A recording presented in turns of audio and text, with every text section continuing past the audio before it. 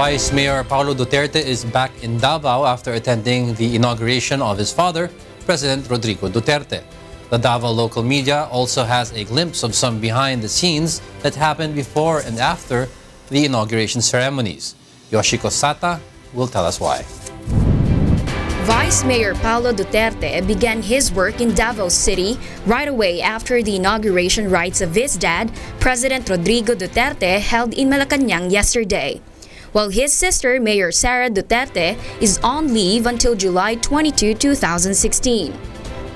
I was instructed by the mayor to review all pending contracts of job order employees and other related documents so that there will be no vacuum in government service.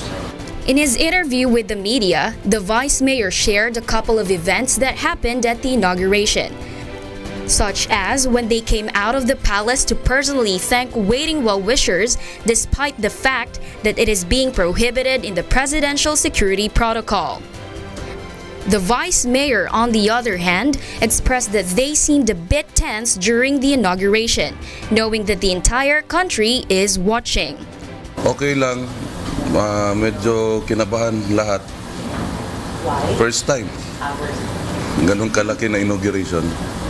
The vice mayor has also explained the photo, which went viral on social media after their father seemed to have become a photo bomber.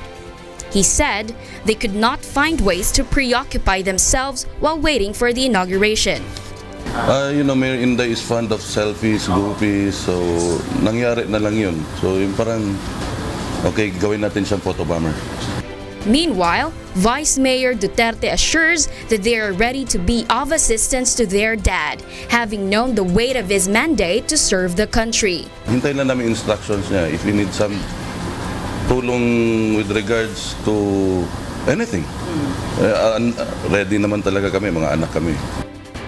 Yoshiko Sata reporting for Y News.